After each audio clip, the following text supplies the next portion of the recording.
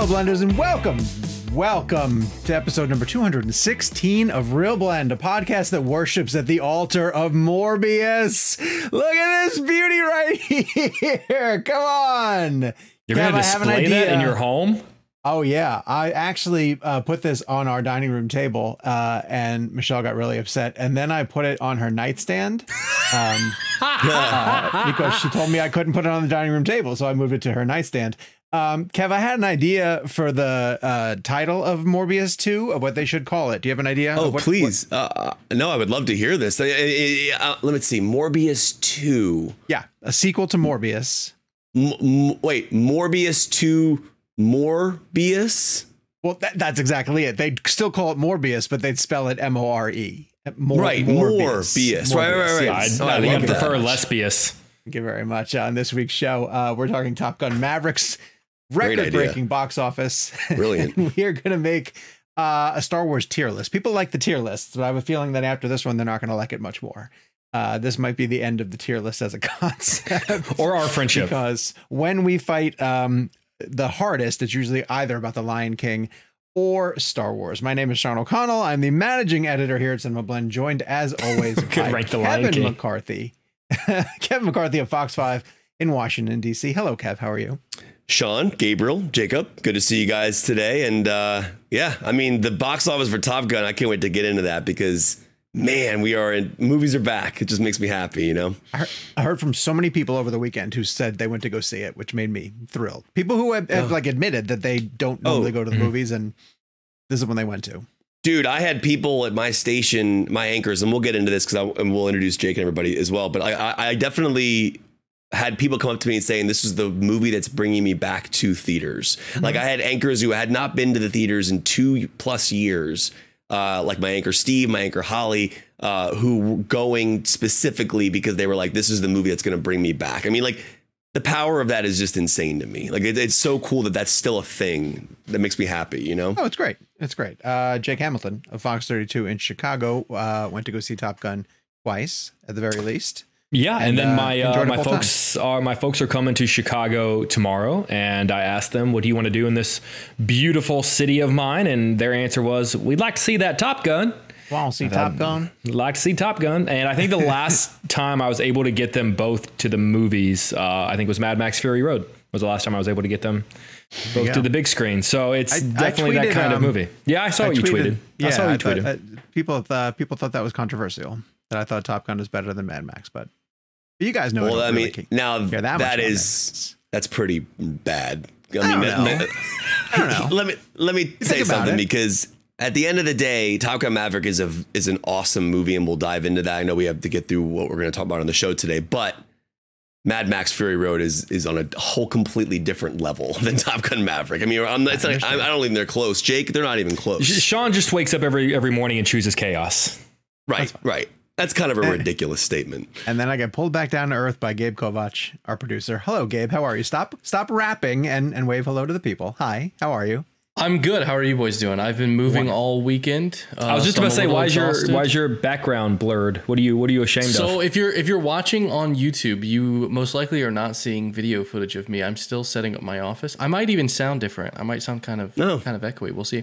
But yeah, hopefully by next week I should be like at least 90% set up. I might need some new equipment. We'll see how it's gonna go. Try to make a cool looking shot. It's barely on screen, but I haven't moved in a long time. How stressful was it? For me, it was a lot. But it wasn't too bad. I only moved like a block away. So, you know, that was helpful. All right. A lot. Well, hope you're doing okay, man. Doing great. I could never move. Honestly, we have so much crap in our house. I would just have to burn it all to the ground. So all those copies of Release the Snyder Cut. Yeah, it didn't sell. Damn it. That's not what I meant. That joke ended up being far meaner than I intended it to. That's not what I meant. I swear. If you actually sold very well. I've had that happen before. Like you're in the middle of a joke and like, you know, as it's coming out that it's not going to land how you're intending it. Then you go, you either commit to finishing it or you just commit to the bit and then apologize right afterwards. If you're watching us on YouTube, hello. Thank you so much for joining the show each week. Notification Squad, we love you, see you and hear you, and appreciate you guys showing up. If you're here on YouTube, hit subscribe, turn on notifications, join us here every single Friday. you want to hear more ReelBlend, like on a Monday, even a bonus episode, quite often with a very fun game that we play. It's called ReelBlend Premium. You get an ad-free version of the show, a newsletter from myself, and again, that extra episode that drops on Mondays. So check the description down below for information on where to sign up. So Kev kind of brought this up already, but we're going to get into the box office results for Top Gun Maverick. You know, we always say that, like, the beginning of May is the kickoff of summer, and Doctor Strange had a big opening, a plenty big opening for a Marvel movie, and really was kind of the official kickoff of summer. But this one felt like the one that really got the blockbuster season up and running. And we're going to go into Jurassic World Dominion at this point, and then we'll have Thor: Love and Thunder and a bunch of other summer blockbusters. But Top Gun sort of got the summer box office rolling with a domestic take of, now this is as of Tuesday, June 31st, we are recording this, and the domestic numbers that we see here is $156 million, an international take of $126 million for a worldwide gross of $282 million. Some points of notice: it is Tom Cruise's first a $100 million opening weekend. I find that staggering. It's, you know, I guess his movies end up having legs, but don't open huge. I thought at least some of the Mission Impossible movies would do well at this point. And what's fascinating about that piece of information is, like, his largest opening of all time domestically prior to Top Gun Maverick is War of the Worlds. I think it did like 64 million or whatever it was. And I think Fallout was at like 61, but all the mission films open like I always wonder, this is such an interesting thing this is happening, because I always wondered why the mission films, they would open up number one and they would be like 60 million. I'd be like, huh? And it just seemed weird because they were so large and they were so. Then you wake up like 2 months later and you go, oh, it crossed 300 million. Like, when the hell did that happen? 700 million or whatever. But Sean brings up a point at the beginning of that I think is really important to take home here, because we've had plenty of films in the pandemic that have opened to higher than Top Gun. Plenty would be the wrong word, but No Way Home, Doctor Strange. Sure. And my point being is that, like, this one, as you said, feels different. There's a while it is a franchise technically, and it is a sequel, it is an existing thing. You just 36 years later, there's really no idea of where this thing might land or how big it might be. Also, the idea of them holding it and not releasing it on streaming is obviously, this is a huge win for the theatrical, considering that they could have done that and sold it off or whatever they needed to do or whatever had to do to make money during the pandemic, and even though we're still in it.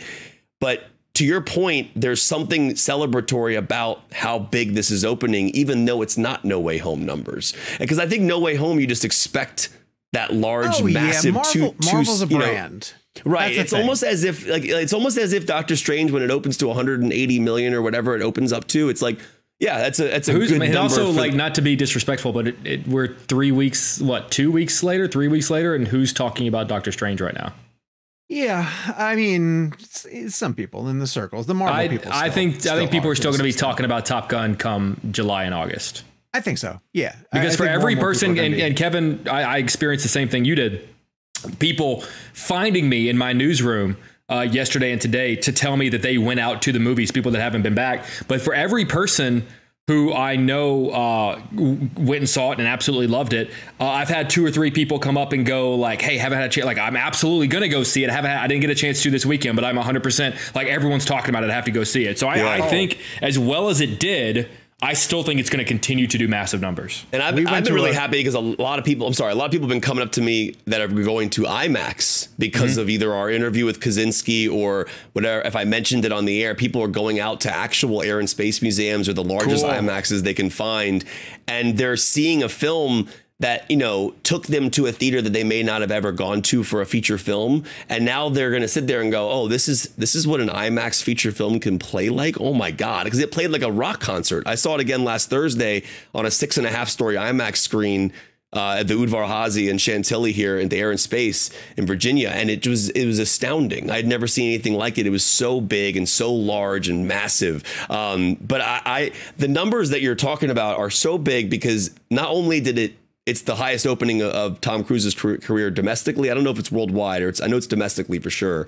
But it also is the highest opening Memorial Day weekend movie of all time. I mean, yesterday when the numbers were released on Monday, it was like 151, and we were like 4 million just shy under Pirates at World's End, right? And so, and then all of a sudden, it finally today or yesterday, late yesterday, it took over. It is now. I mean, I know that inflation and ticket prices are different, and we all get that. But for a film in this business, I just, you know, you guys know this. At the start of the pandemic, you know, I was, you know, besides the actual idea of the pandemic and what it was doing to the world, from a business perspective, I was worried that movie theaters were never going to come back. I was worried that movies and the theatrical experience, I was just really concerned about. Now, obviously, there's many more things to concern about, you know, with the pandemic and people, you know, getting it. But at the end of the day, I was just happy to see that the movie theater stayed alive. Okay, that's really all I'm saying. I'm going to cold water this a little bit,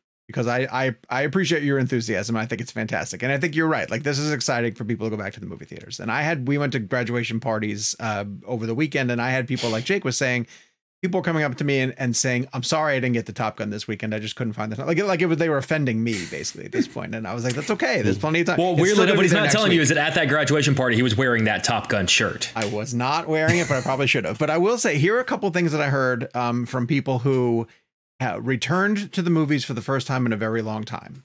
Friend of mine went to the Dolby Theater to experience it because he had heard that's one of the ways to experience it. He said by the time he was finished with the Jurassic trailer, the Thor Love and Thunder trailer, and one other big bombastic trailer, he was like, I'm sick of my seat shaking. I'm sick of all this. And then for the 2 hours of Top Gun, it was like, it was too much. It was overkill, right? Like, some of us pay to go for this immersion. We really want it, but maybe the casual audience doesn't necessarily want it. The other thing I heard from people was, oh man, I went back to the movies, had a great time with Top Gun. It was fantastic, but bought 2 bottles of water and a thing of popcorn for my wife and I, and it cost me $50. So I'm probably not going back to the theaters for a long time. Like, these are the things that we have to kind of remember, that like the casual audience that is only going to go to 1 or 2 things.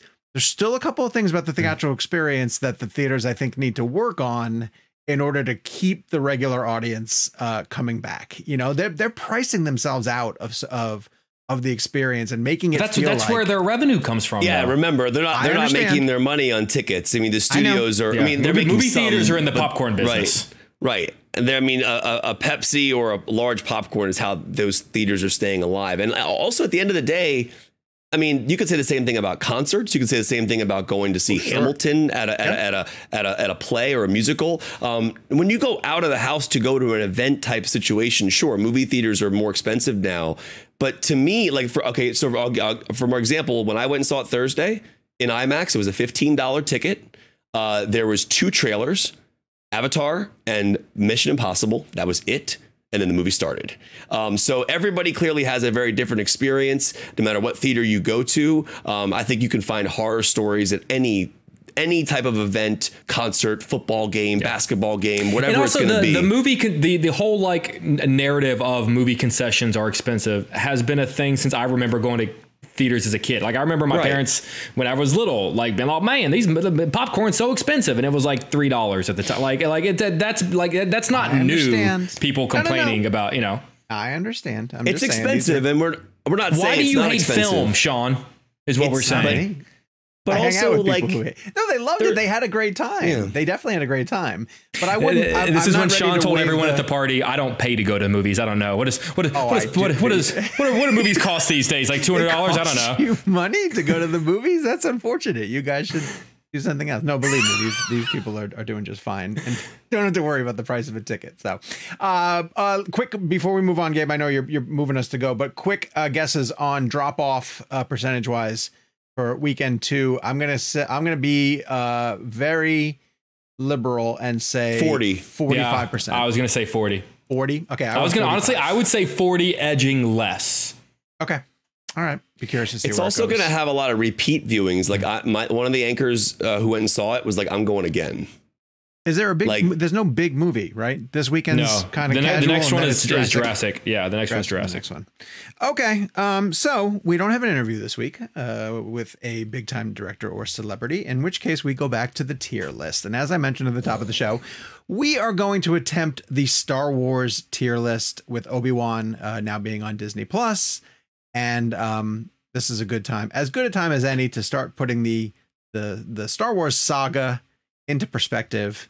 And I'll remind everybody up top of where we all kind of rank. Jake is our diehard resident Star Wars fan. Kevin and I are fans, but I'd say Kevin, this is fair, right? A little more casual than Jake, right? Yeah, I mean, I'm a Star Wars fan, but I am not obsessed with Star Wars. Gotcha. Like Christopher Nolan, to me is my Star Wars. He's my Star Wars. Yeah, and Gabe, I like Gabe's taste in Star Wars because he goes off the beaten path with certain things and justifies it. I like. You just mean one movie? You mean one movie that I like differently? I mean, yeah, The Last Jedi. We'll get to that. We'll get to that. That's my off the beaten path. Let's go. Game on. Star Wars tier maker. All right. Yeah. So if you're new to the tier list, if you've never seen one of these before, we're gonna go through the Star Wars movie and TV canon and rank them on a list from S to F. We also have a row for haven't seen, because I do believe we're going to run into a number of the animated projects that we haven't seen or seen in full, and kind of unfair to try to rank it like that. Chime in the comments if you want to chastise us and make us watch those. I've heard good things about all of them. But yeah, and also if you enjoy this format, take a look if you're on YouTube or wherever you're finding us on the podcast. We've put together a Marvel tier list. It's good. It's good stuff. And Jake has a lightsaber. Yes, but let's kick things off. We're going to go in chronological order, release order, I should say. We're going to start off with episode 4, A New Hope. Episode 4, A New Hope. Who wants to kick us off? Come on, that's an S. Let's go. Right? Let's get this right. Let's get this right off the top. That's an S. I think it's an A. I feel it's an A. Oh my God. I feel that's an A. And I'll tell you why. Let's I literally just rewatched A New Hope last night, oddly enough, inspired by Obi-Wan. And you inspire me to want to kill myself. Oh, come on, Jake. Definitely let's settle down with that. It's just it's an A. It's not a perfect movie by any stretch. Guys. Yeah. It is the quintessential cinematic adventure with classic heroes and villains. No. That's Empire. Empire is better than New Hope. Empire is better than New Hope. It's way better than New Hope, actually. It is. And both are S's. We haven't even gotten to Empire yet. But oh my God, Gabe, come on. You forget that Lucas is not a great director. He is a good director. He directed the hell out of Star Wars. A New Hope. Yeah, but Empire is such a massive leap is. But you can't do that. We can't do that. Those are the rules. We can't do that. I was surprised last night during the rewatch, literally last night, not even knowing we were doing this S tier, of how much time is wasted with them running around the Death Star just shooting at stormtroopers. Oh my God! This is forever to get to. I love a New Hope. I no longer want to do this. I can't do this. I can't do this. We can't start off this way. It's an A. You know it's an A. It's no. Okay, oh my God! The enemies all of you are about to make in the comment section. Oh my God! Oh, I don't care about the comment section. Mark Hamill's a little bad. He's a little bad. What are you talking about? My God. In terms of being an actor, he's not really an actor. Wait, what? Oh my God, Joker? Sean, what the hell are you talking about? You're saying the definitive Joker later is not? No, later. Oh, okay. Later he got much better. I thought you were just blanketly tearing down at that Mark Hamill. Stage in his career. He's so young and he's so green. Right. So here's an issue. Quite good. Here's an issue that I don't know how to solve because there's only 4 of us. I think it's an S. It is an S. It's not an S, man. It's an A. I think it's an S, man. It is an S. Star Wars. When it came out, it was Star Wars. It's an S. Empire Strikes Back is also Star Wars. And that's an S. And it's an S. Yeah, you're right. But I can understand the culture making something popular doesn't necessarily mean that it is great. It is great. Yes, it is great. We're giving it an A. Oh my God. That is a great rating. It is not an S. But it's not the rating it deserves. Well, that's your opinion. So here's a rule that we don't have these rules written down. So again, chastise us in the comments if we're if we're going back on something. But I believe I've said this before, that S has to be special. It has to be overwhelmingly S to be S. We always talk about like A trending S or A trending B. And Jake, unfortunately, I think we have to lose. I think that the tie goes to an A. I think is what it has. Well, I can't help that they're idiots.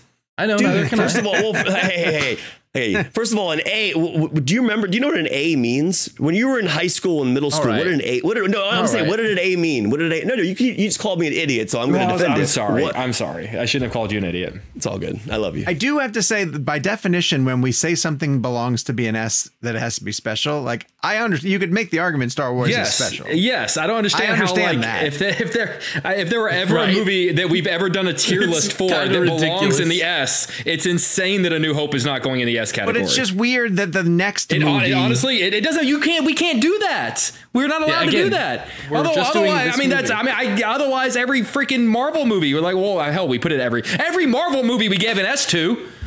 All right. If it had a superhero in it, S stands for superhero. A New Hope's not an S. All right, so we still have two. Sean, you sound like you were wavering. Sean, you sounded like you were wavering. S belongs for something special. They call the pop culture phenomenon. Sean, I'll give you one more. Sean, so Avatar was a pop culture phenomenon. No, it's not. It made $2.7 billion. Does that mean it's an S? No, because it's not a pop culture. It doesn't have the lasting impact that Star Wars has. They didn't just hold Avatar Celebration in Anaheim as part of its annual celebration of the fandom, essentially. I'm standing by A, but I'm fine with S if you want to put S. I'm fine. Well, hang on. You are now the deciding factor. I am. How am I a deciding factor? Because if you waver, then we have 3 S's and it's an S. Or if you're a trending S. No, Sean, S has to be off the pressure here. Well, I'm staying with A. I'm staying with A. All right. I'm staying with this list right off the top has lost all credibility. I want to timestamp. If everyone could clip this. This is the beginning of the end of our podcast. We're going to be removed from pop culture. Oh my god. A New Hope is an A. This is.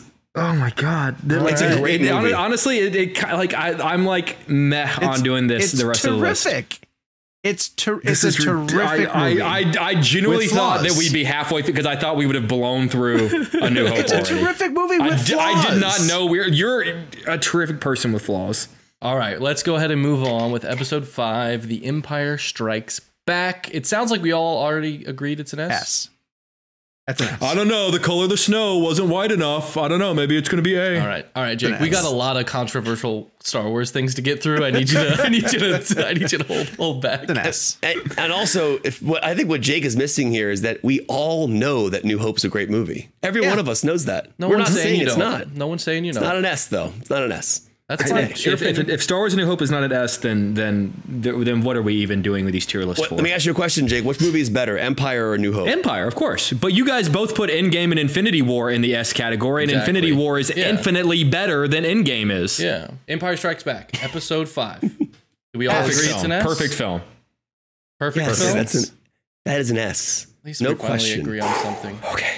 It's Empire is a perfect Star There's going to be Wars so much more controversy. We're in the original trilogy. I don't think there's going to be anything more controversial than A New Hope in the day. Yeah. Wait till we get to episode 8.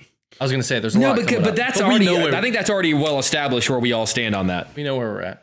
All right, Return of the Jedi. That's an A. That's an A. All right. That's a B.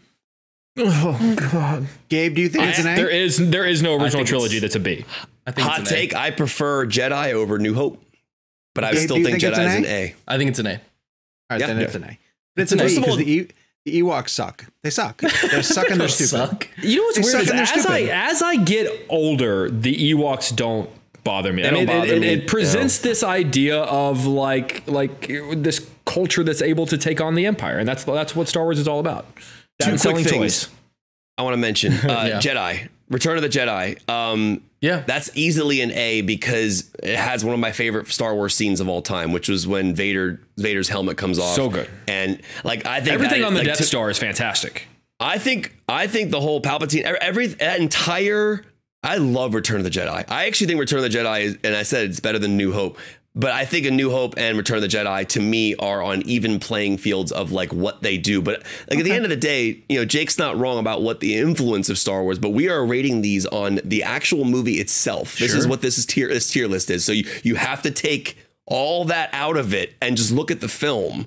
And that's kind of what we're doing here. And we're saying these are all great movies. But Jedi is so damn good. I would almost argue Jedi could be S tier, but I wouldn't go that far. I think Empire is the quintessential Star Wars movie. Yeah, they're all great. I mean, these movies the stuff are great. That honestly, I would even be a trending S because, like, yes, the easy argument is Ewoks, but like Jabba's palace and the whole the opening, the opening is incredible. Yeah. The fight between like Luke's green lightsaber just looks so good. Everything with Palpatine and Vader on take Ewoks out of it, but the race and the like on the speeders through the trees of Endor is incredible. So like you like. Yes, like the say what you want to about the Ewoks, however you feel about them, whatever. But like, yeah, I would say a trending S for Jedi actually. Yeah, but Jake brings up a great point. Like what's so funny is like you look back at like, you know, A New Hope and Empire and Jedi. There are scenes that I think about more from Jedi and Empire than I do from A New Hope. But going back to Jedi, for example, the opening of Jedi is my favorite opening of the entire trilogy, of that original trilogy. And I love the Hoth sequence, obviously, in the beginning of Empire. But that opening, all those openings are really iconic, though. Like, they're amazing. That opening. Yeah. Oh, but I just think Jedi's opening. So who directed Jedi? Who was the director on that? Oh, Richard Marquand.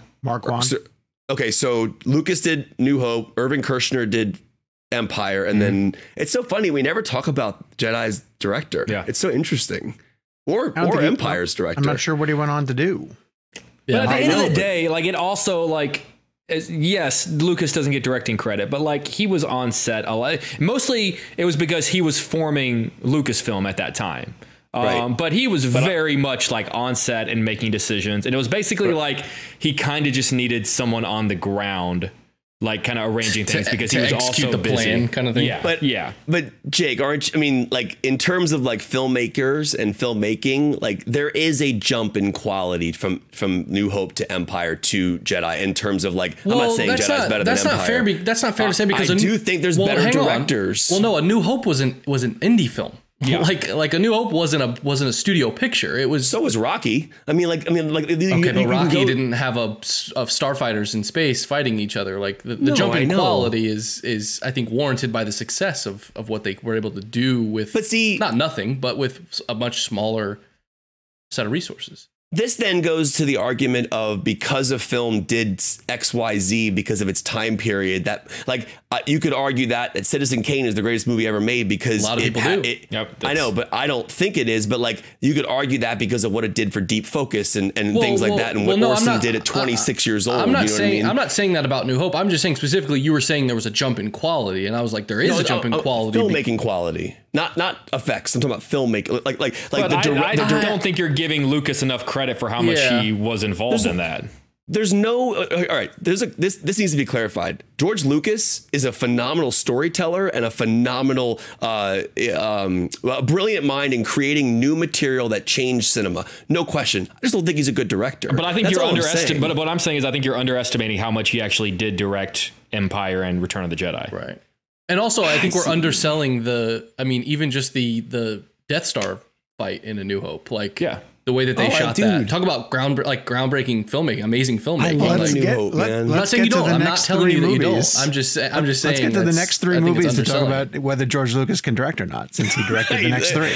I think the point I'm making at the end of the day is I'm happy that Irvin Kershner came in and did Empire. I think that movie succeeded. I know Lucas's fingerprints are all over it. I know he was there on the ground, but a director really is about getting performance and keeping story together. I think the performances in Empire are better than New Hope. I just do. I think that Han comes in. I mean, they have more to do. Like these are all kind of unfair arguments, I feel like. I know. I just find it fascinating that directors changed in those three films, and I think the films were better because of it. Going to take a quick break, and when we come back, we'll pick things back up. This is going to be the longest episode ever with the prequel trilogy. After this, I think this is message. great.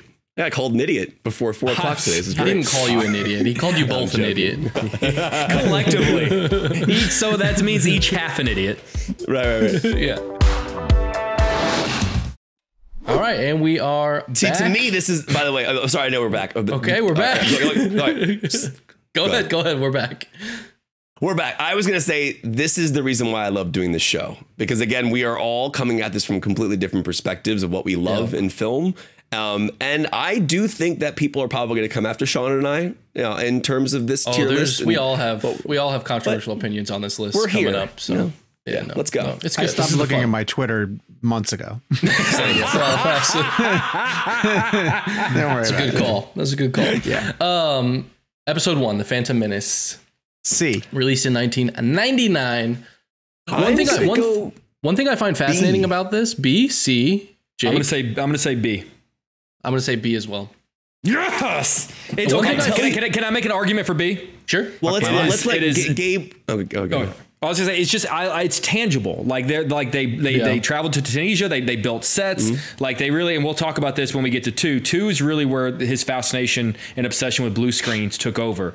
But 1, for its flaws, and God knows it has it still feels like a Star Wars movie. It feels very I feel like I know how everything it feels tangible. It feels like there's an aesthetic to it. So even though it is flawed, it still feels like a Star Wars movie. Also, what's interesting about Phantom Menace, and what's funny enough, if you were to think about Phantom Menace, it isn't a great movie, but there are so many things about it that I look back on as some of my favorite Star Wars moments.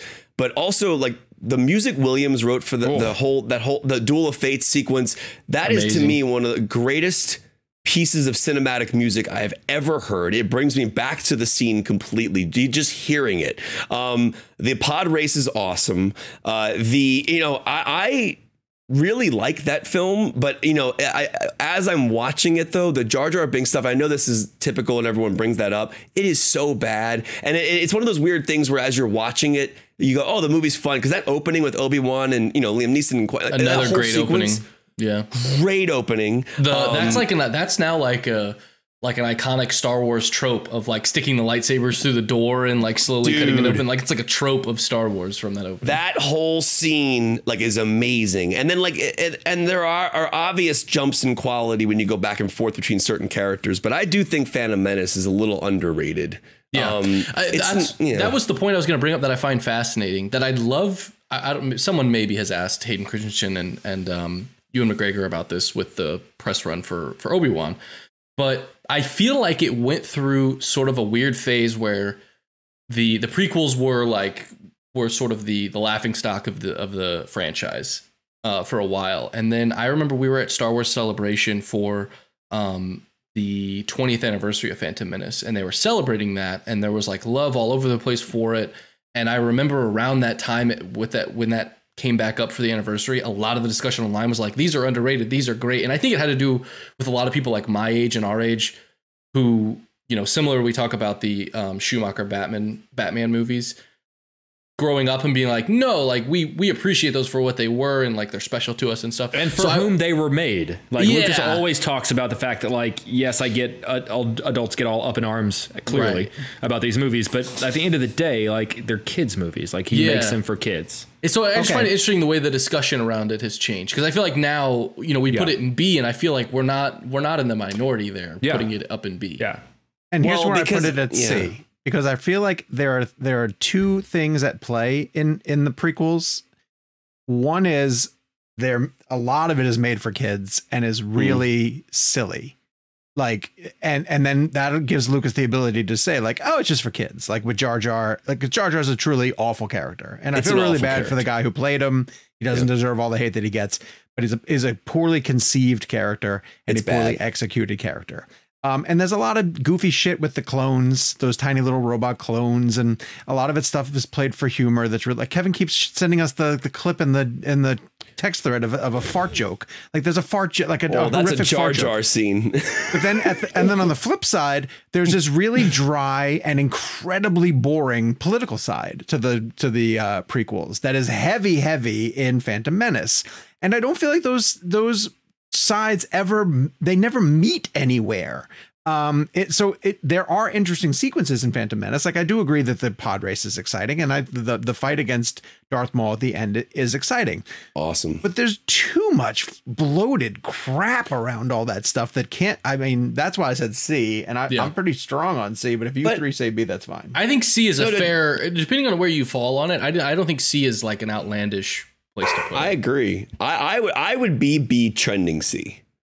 Sure. But I give it the B arc or the B upper arc because I think that there are things in that film that I'm happy exist and happy happened. And like, I remember, it's weird because it's weird putting it so close to New Hope and Jedi, but it's an interesting aspect. I am B trending C, but I've grown to become a fan of Phantom Menace a little more over the years. Yeah, honestly, I think of the prequels, I think Phantom Menace is the best.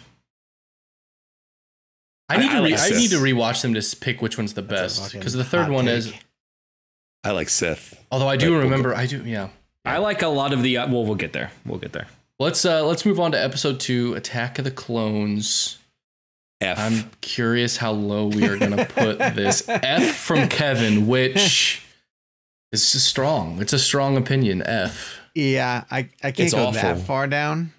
Oh no, yes you can.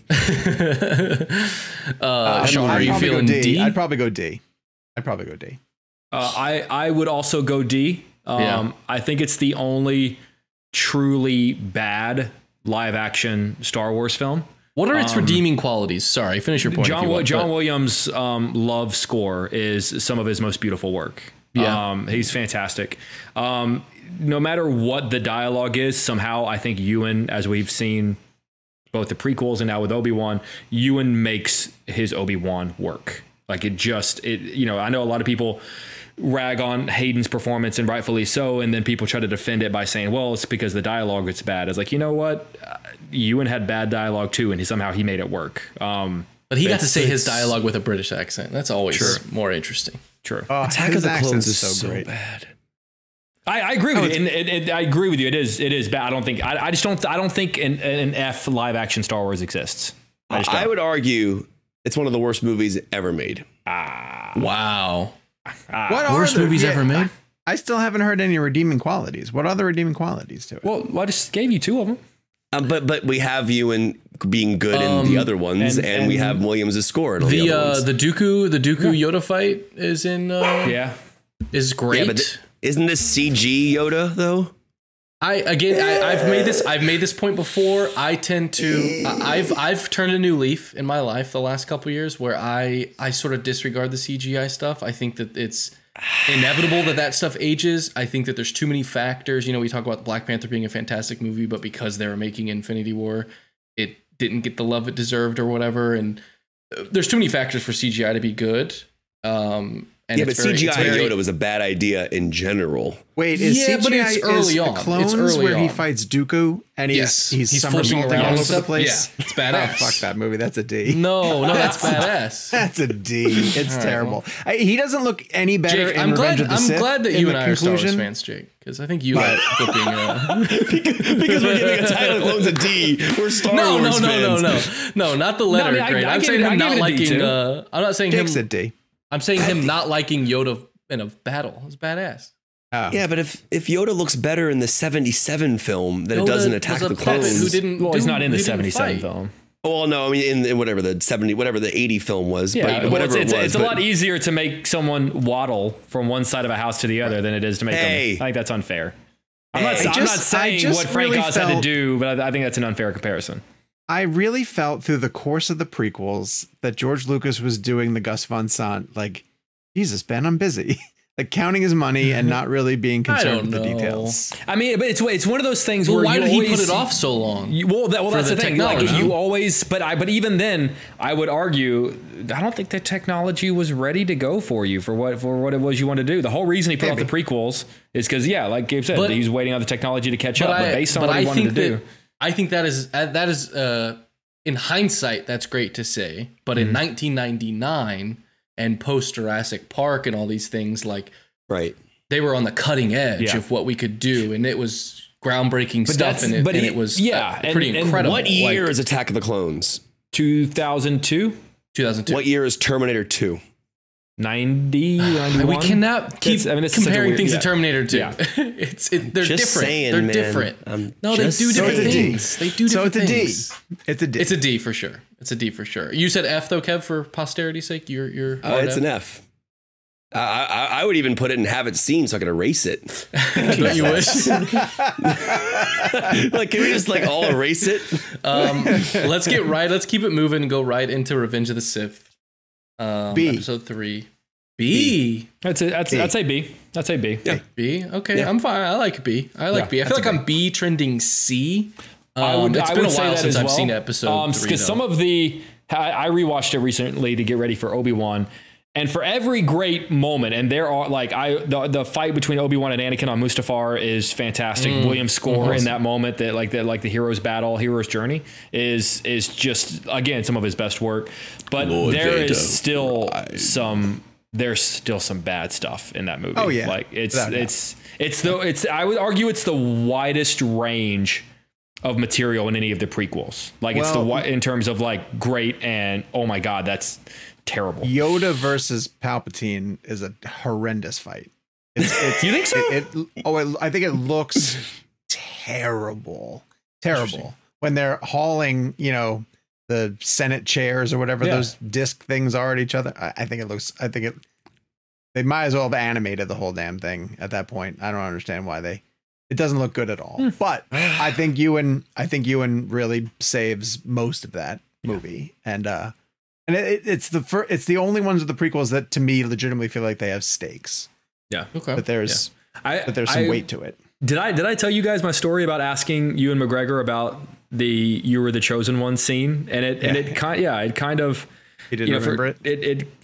And I get why, because I asked for people at home. I asked Ewan McGregor about what I think is one of the best scenes in Star Wars, which is Anakin screaming, crying out in pain and agony, burning alive.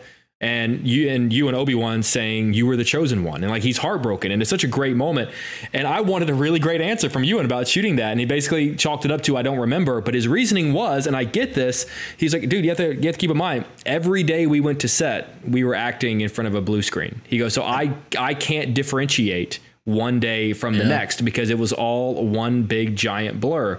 And as disappointed as I was to hear, like, I don't remember shooting that scene, I also 110% get what he's saying. Like, it was just all one big blue blur. I get what he's saying, but the line means something. Yeah. Right. The dialogue should mean something. Yeah. I spent 30 seconds trying to prove to Ewan McGregor that his first line was something that he didn't remember.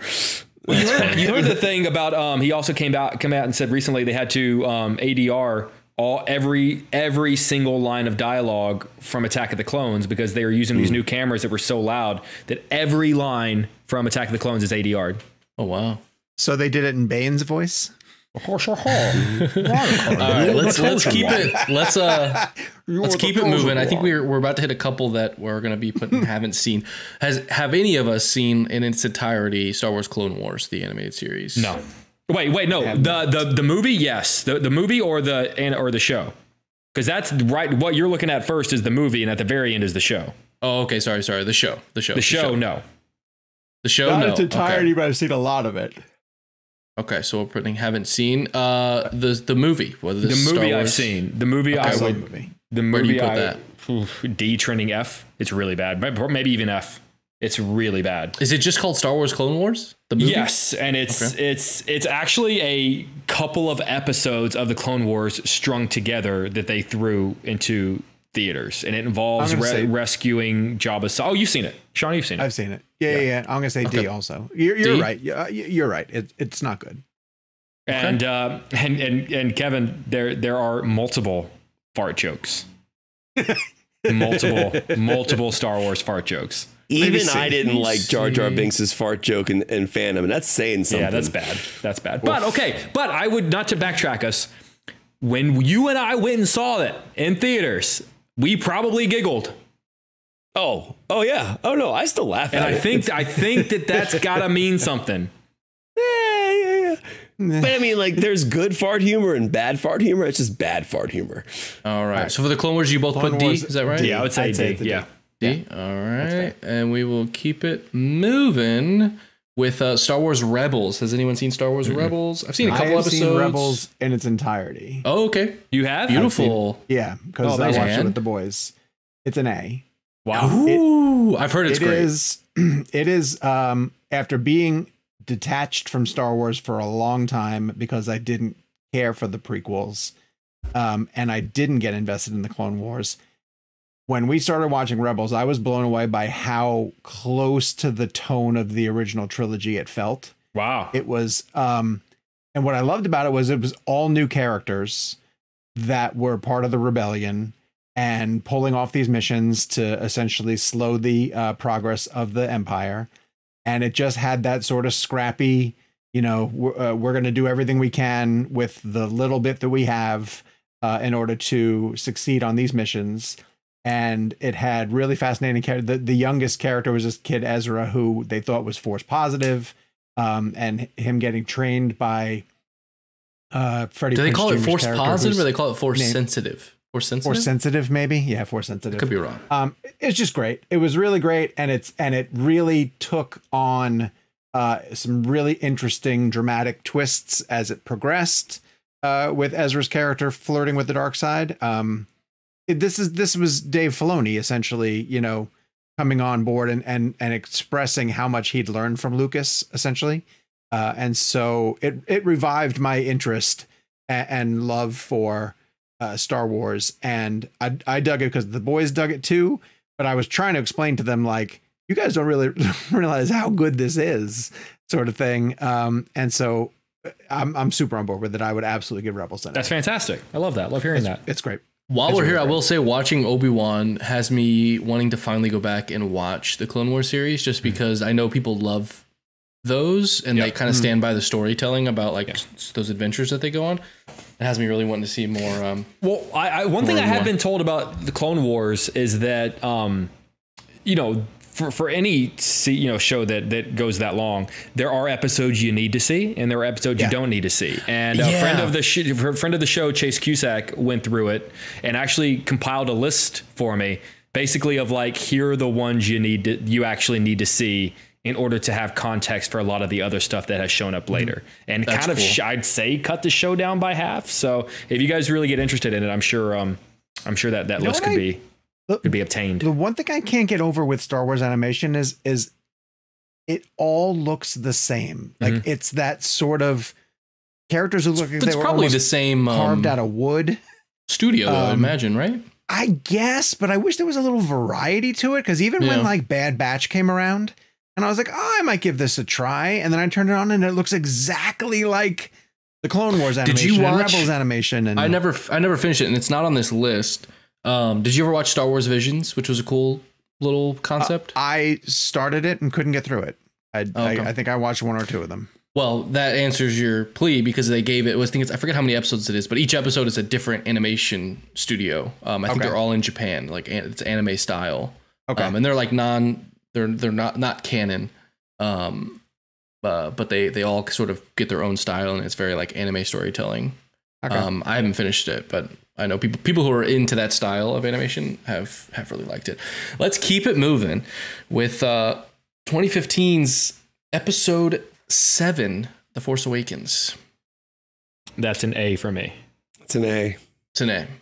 A trending S for me, actually. I love Force Awakens. I think it's an S. It's just A New Hope, so that's a weird. No, I'm just kidding. I think Force Awakens is better than New Hope. Exactly. Actually, I'm actually okay with it. I'm okay with an S on this one, to be honest with you. It's an A for me. It's an A for me. It's an A for me. And Sean, what'd you say? A?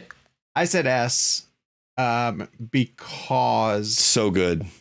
To me, it felt awesome. Like. A New Hope, you're right. It did. It felt exactly like Han's death. First of all, did Han Solo die in New Hope? I don't remember that. Han's death in Force Awakens is one of my favorite Star Wars scenes. It's Obi-Wan's death, essentially. He gets the Obi-Wan's death moment, but it took what I thought the prequels should have done, and this is going to speak a little bit to Kevin's argument as well too. It handed the Star Wars mythology to a good director. And JJ directs the hell out of it, and it's super exciting. He's 1 for 2 in nostalgia. Star Wars, though, so I don't know. Can you really? He is. Nope. Yes, he is. But his one is great. His one is really great. His Rise experience is kind of like, you could argue that's kind of a little bit like Fincher's Alien 3, but we disagree. We'll get into that later. We disagree. It got thrown on him. It got thrown on him. I'd say S, but if you guys want to argue A, well, it has to be A according to those rules because it's a tie. And the tie goes to the A in this from S to A. Just because S has to, we feel like S has to be, overwhelmingly S. A trending S. I would rather watch Force Awakens than New Hope. That's just me.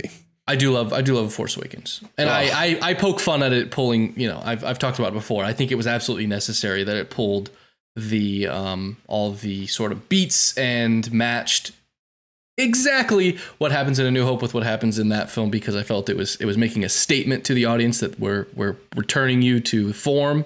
However, I also felt like it was a great time to move away from that because they made that statement. And we'll get to that. I would argue that Force Awakens has the greatest final shot of any Star Wars movie. What's the final shot? Of Rey holding out the lightsaber to Luke. Yeah. It's the greatest final shot of any Star Wars movie. The Kylo Ren snow fight. Oh, the fantastic. Han Solo's death, the opening scene, Max von Sydow. I thought Rey's theme is unbelievable. One of my favorite John Williams scores ever. It's great. It is such a damn good movie. And I was so blown away by that film. And I don't know. That's why I'm A trending S. And I know people, the New Hope, people are going to argue that New Hope is better. I prefer Force Awakens. I will watch Force Awakens any day of the week over New Hope, personally. I'm going to argue that the lightsaber flying through the air and landing in Rey's hand would be the best Star Wars moment ever, if not for Luke, I'm your father. Like that. I mean, that has to be one. And I think Rey catching the lightsabers too. Force Awakens is so good. Everyone's Oscar Isaac. I mean, the Poe character. I mean, that movie is amazing. It's great. Man. It's great. It's terrific. We still have a number of these to get through, so let's keep chugging along with Rogue One: A Star Wars Story. This will be interesting. I'm in this moment. Go ahead. I think it's an A. Here's my only argument, and I want Jake to chime in too. I think the film itself is a B, but the ending scene with Vader in the hallway, it's top 5 Star Wars scenes of all time. So it's a hard one for me because I feel like Rogue One pulls the greatest trick ever in movies. Like it gives you a movie that's good, and then all of a sudden you walk out after seeing one of the greatest Star Wars scenes of all time. And I think you leave on a high, so that movie feels better than it is. I would say B trending A, but that scene is so good. I feel like you're sleeping on. I'm sorry, Sean. I want to give it some credit for doing this. It was one of the first Star Wars movies in a super long time that used new characters. Which I don't think it gets enough credit for. Super interesting new characters. Right. I really loved the introduction to the new characters, especially Donnie Yen's character, the blind Jedi. He's Jedi, isn't he? Does he officially qualify as a Jedi? I don't know. I don't think he's a Jedi. Yeah, he seems to practice Jedi techniques, but without actually being a Jedi. Isn't he from like a planet where there's like a temple or something like that? I need to rewatch Rogue One, but I forget. Yeah, he has Force sensitivity. I was skipping through some scenes from Rogue One recently. I didn't watch it in its entirety, but I watched most of the back half of it. And the action sequences are fantastic. The way all the X-Wing fighters mobilize and attack the beaches, and the third act is great. Third act is terrific. Kevin's right with the Darth Vader scene. It's great.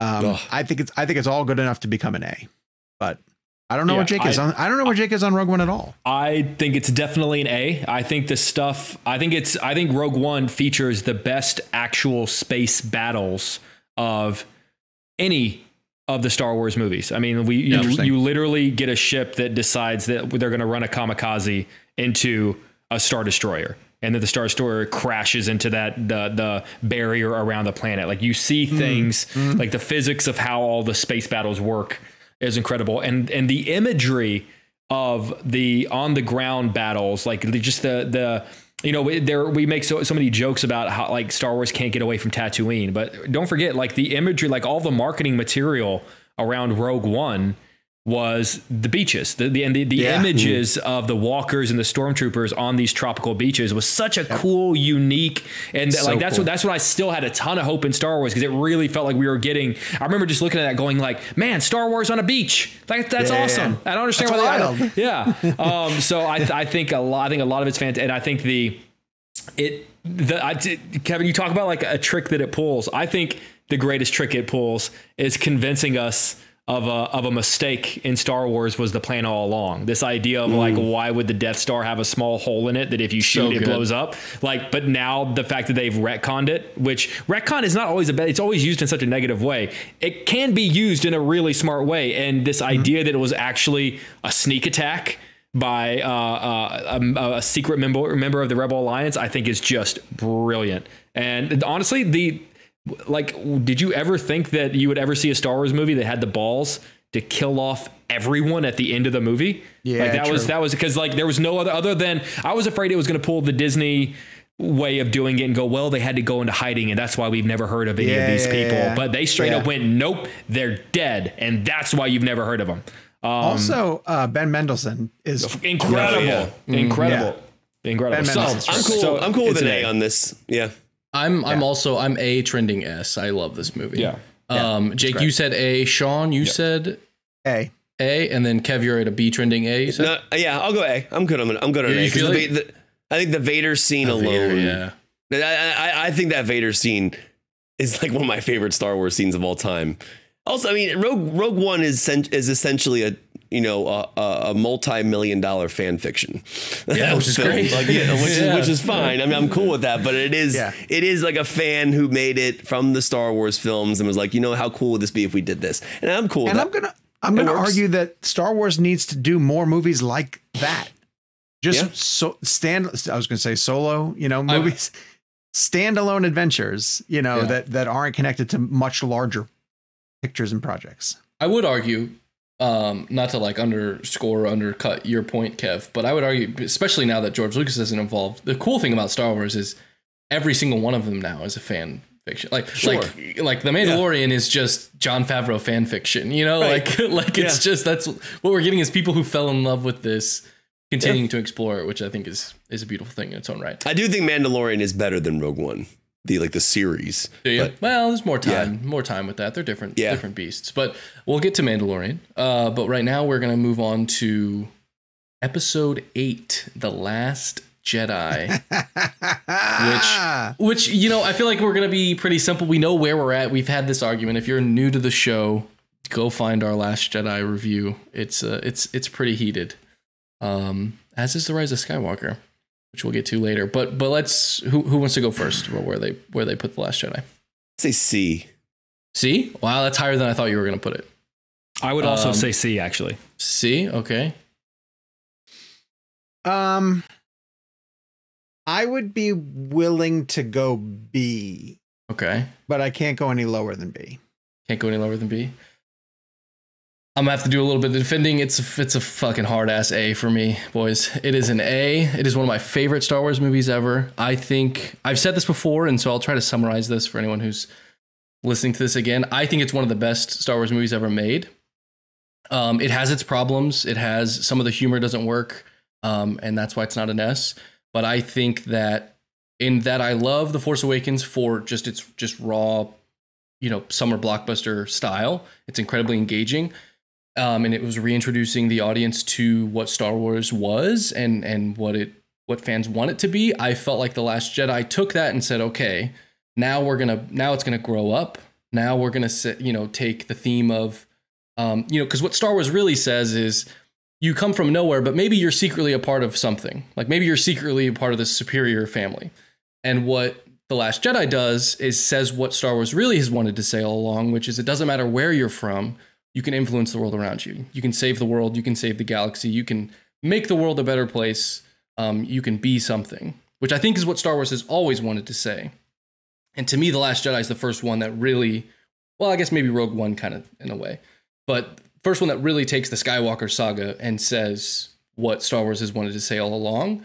And I love that about that. And so for me, it is It's an A. I love that movie very much, even though in spite of its problems. I think, I mean, in a weird way, Gabe, even though I'm giving it a C, I feel like we're much more on the same page than you think, because I agree with you. I like what Last Jedi has to say. Like its messages, what it says about Luke Skywalker, what it says about our fascination with heroes and our ability to, we need to be able to accept that these heroes that we worship growing up are inherently flawed people. I love this whole idea of the last shot with like the kid, you know, like kind of looking up into the stars and this random kid potentially being, you know, like, you know, a Jedi in the making.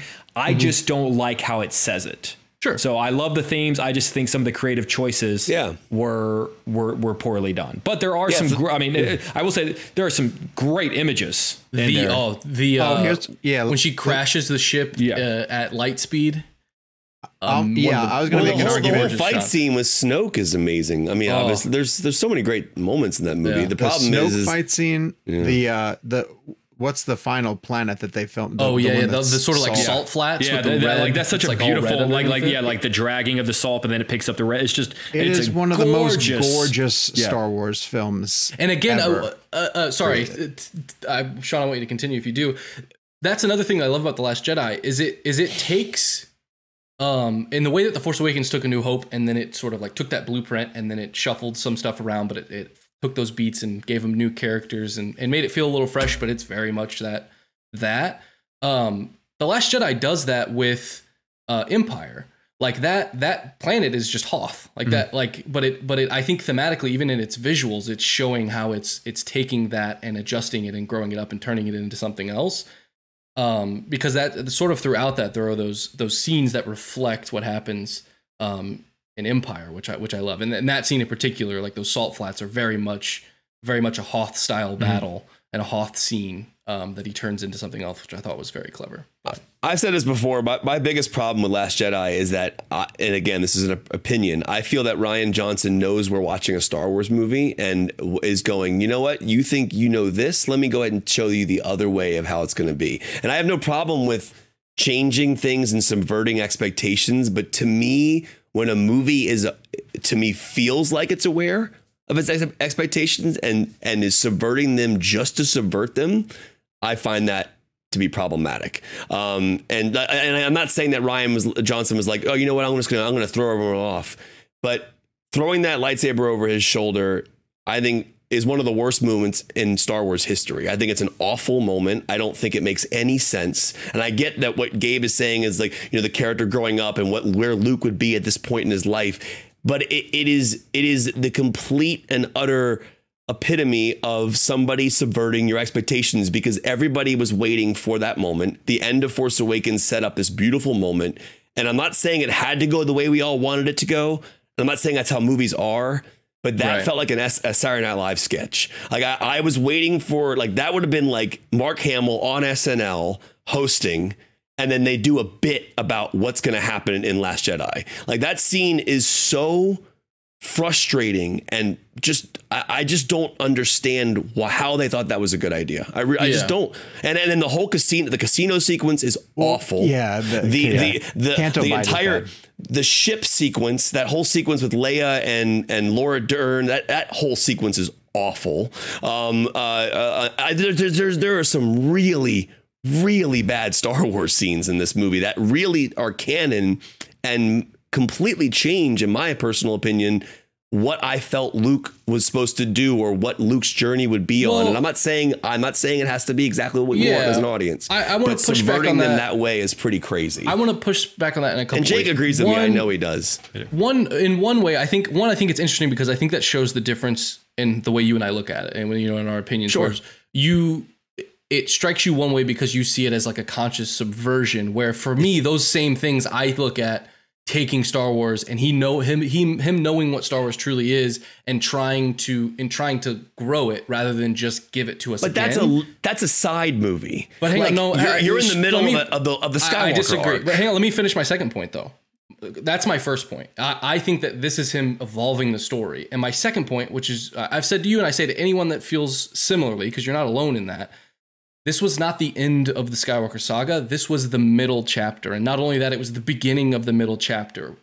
Luke was supposed to be defeated. Luke was supposed to not want that lightsaber. And I agree that tonally the humor is not handled well in the movie. Like that's probably my biggest gripe, because if him throwing it over his shoulder is a little cartoony. If he took it and he just he dropped it on the ground. Right. Yes, that's what I would have loved to have seen. That's what I wanted to see. You take it and like break it or smash it or like, I agree. Or something like that. Emotionally. Totally, it's very wrong, but I don't disagree with the character being there because it's the middle chapter. Which goes back to my, like, I like what it has to say. I just don't like the way that it says it. Right. Yeah. It's really comes down to, like, I understand that Luke would be in that sequence frustrated and you know, wherever he is mentally. It's the, like Jake said, it's the handling of it. There were so many other things. You were laser focused on that scene, though. No, like, but I'm telling. But that scene is such a microcosm example. It's indicative of the way a lot of the humor works. I will say that. Like that humor follows it through. That scene's a big deal, man. That is a big deal. We waited 2 years for that scene. But like, larger picture. No matter,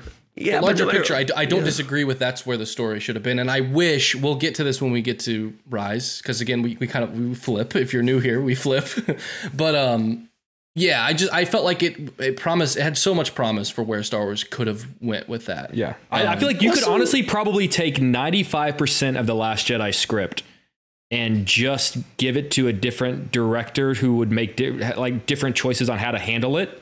But Ryan could have been fantastic. I've said this before. I've seen Rian Johnson's movies. The man knows how to handle tone. The man knows how to handle humor. Great. I call shenanigans. I call studio shenanigans across the board with the sequel series, the sequel trilogy. I mean, you're so right, because when I see the humor in Star Wars, it's not even Rian Johnson humor. It's just humor thrown in to change the tone of the movie in the middle of a beat. Like it's not Rian Johnson to me. I could be wrong, but as someone who loves his films, it just doesn't seem like him. I want to weigh in. Go ahead, please. I think that this movie gets hurt because it's the middle part of a story. And I really wish that Rian Johnson had an opportunity to do some of the really exciting things that he does in the Star Wars universe, detached from the larger picture. Exactly. Because I love so many of the things that he brings up in terms of Star Wars in general, and the idea of the Jedi, and like Gabe was saying, you know, that you don't have to come from someplace, you know, which when we get to Rise and making Rey a Palpatine is, you know, it's completely negating, and it speaks to the lack of a overall plan that Lucasfilm had, you know, in terms of, I can't wrap my brain around the fact that, I can't wrap my brain around the fact that they handed one chapter to JJ and said, you do this, and then handed another chapter to Ryan and said, do whatever you want. It doesn't matter if they match up, because they just contradict each other in pivotal ways. Yeah, you almost can't blame Rian Johnson. You're like you just wanted you know, it's interesting. Yeah, I love what he does. I honestly love what he does in the movie, and I just it's hurt because it's part of a larger story, and so it damages the larger story in general. But it has a bunch of issues that make me make it a B. Because, you know, little things. Canto Bite's a bad detour. Like it's a relatively, you know, but it's a big one. It's a really big. I mean, really, and also the basis of the plot is it's a chase. It's one ship trying to hold out while another ship is chasing them. Exactly. And then that's what the entirety of the plot is. I also don't understand. I don't get why Luke dies. I don't understand why Luke dies if he's force projected himself far away to do the fight. Like, how come he can't survive where he is? I forget what it is. Is actually, this was interesting. I think this was a part of this, because I saw this get called out whenever it was coming out, and someone was like, they were trying to tear down Rian Johnson for something, and he pulled out a book and was like, he's like, actually, this is a thing that happened in a book that is that is a part of the canon. Yeah. And I just used this, and people were like, "Oh, so like, he knows." He dusted off an old Star Wars encyclopedia from like the 80s or something. People were like, "This isn't really Star Wars," and he was like, "This is actually deep cut, seventh level Star Wars." Basically, my understanding of what he did in that moment is basically like the final moments of running your third, and you're like running your third marathon in a row, and it's the final moment of where you just collapse on the ground.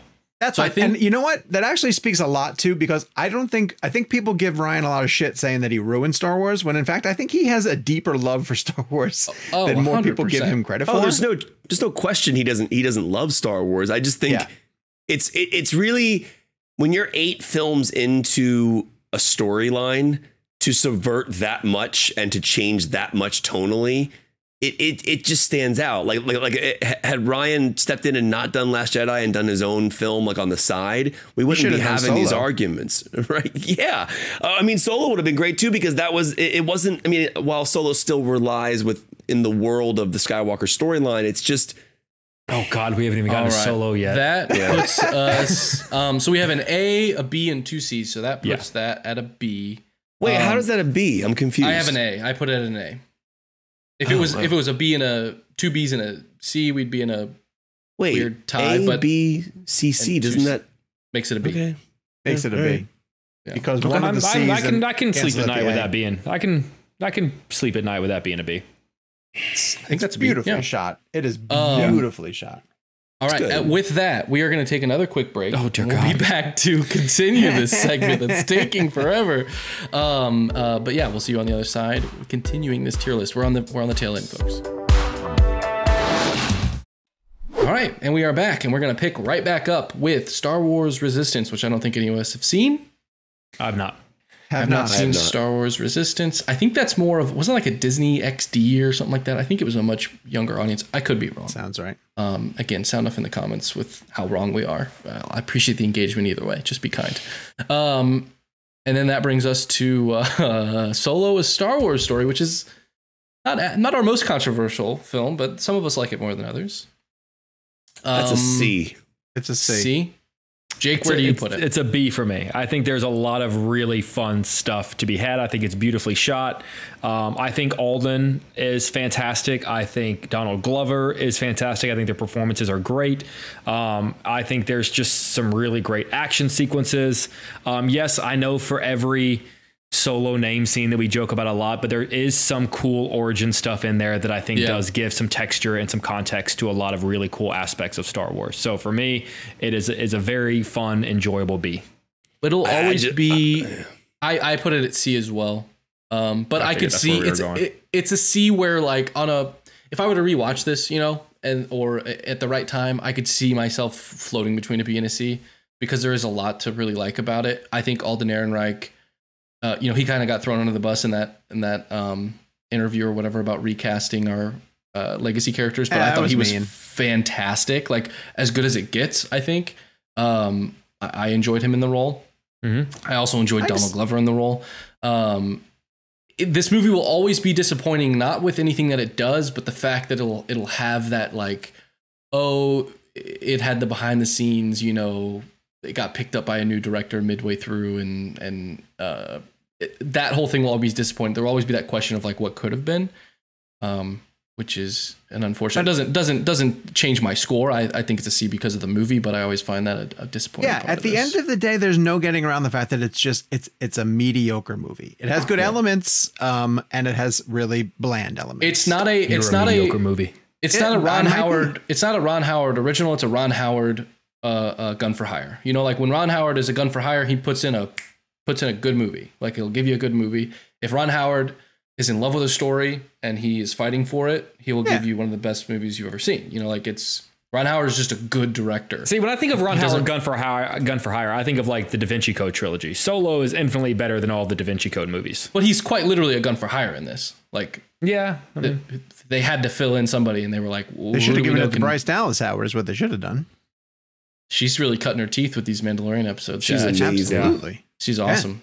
Is she gotten a feature yet? No. Is she due for a feture yet? Oh, it's coming. I think they just announced Mandalorian season 3 she's filming. For sure. Is she? I think it's going to be not too long, or we're going to be talking about, hey, remember that time that she was an actress? Because I think she's just gonna be, I think she's just gonna be like in the same way that we talk about like Rob Reiner and we talk about Ron Howard. Like I think it's gonna be that. Like, hey, remember that time when like we used to talk to her for acting? Didn't she take a long break to like have a family or something like that? Like didn't she? I could totally see her doing the similar where she's like, I'm not totally attached to acting. I just want to make films. I think you're right. But yeah, she's fantastic. And that brings us to The Rise of Skywalker. Which is kind of just the inverse conversation of of The Last Jedi, but where are we even to the point where like I would almost inverse my argument on Last Jedi is that like with Rise of Skywalker, I don't particularly like what it has to say, but I like how it's done. I think it's like really beautifully shot, and I think like I mean I'm sorry, like you can talk to me all day long about how much you don't like this movie. There is a lightsaber fight scene on the remnants of the Death Star in a rainstorm. Like that is awesome, and you'll never convince me that's not awesome. Yeah, I'm going B on this. Yeah, I'm going B as well. I'm also going B. I'm with you, Kev. I argue this is a hot take. I think the Palpatine element has become the Martha thing for BVS. Oh, interesting comparison. I love the Martha moment in BVS. I love the Martha moment too.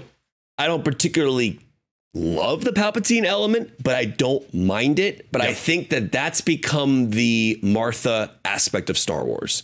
Like that is like I just feel like that's the thing that people go to and go, I hated that. Like, but here's the thing. Like, I like that he's back. I just don't like that she's a Palpatine. Here's one element about it. If when that reveal happened, there was enough that threaded it back to the other two. Yeah. Where we were like, oh, that's where they were going this whole time. Oh, damn. But instead, it really just felt like they kind of wrote it the night before, you know? And which I think there was an interview with her where she even said like they were on set and she asked Abrams, like, have you figured out who my parents are yet? And they're like, not yet. I mean, now, so you're not wrong.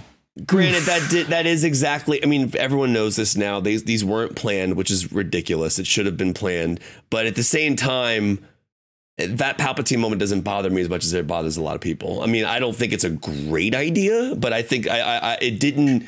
I walked out of that movie going, man, that was fun. We are also very inside baseball. Like Abrams picking that up and just kind of crossing the finish line with it. I think he did a really solid job with what he had, especially coming off the heels of Last Jedi and whatever you think of Last Jedi, regardless if you love it or not, that movie did shake things up. We can all agree upon that. And for a filmmaker like Abrams to step back into a world that he jump started with Force Awakens, got shaken up in Last Jedi, and then to cross it to the finish line, I think he did a really solid job. Yeah. Well, I mean, you could argue really that like he's as much a gun for hire on this one like as Ron Howard was for Solo. Yeah, Sean, where do you put it? It's a D for me, dog. Oh my god! Oh wow! It's a D. Wow. See now. Here's the thing. Jake and I played nice on Last Jedi. We were okay in that B. No, but Jake and I think Jake and I both agreed Last Jedi as a C. I know that's trying to speak for Jake. Yeah. But I think that we were like, you know what? I get its merits. I get certain things about it. And we all were like, okay, A, B, C, C, whatever. Sure. Well, Skywalker's not a D, man. That is absurd. If you said C, absolutely not a D. If you said C, I'd have been like, I expected it to land at C. So let me. So hold on.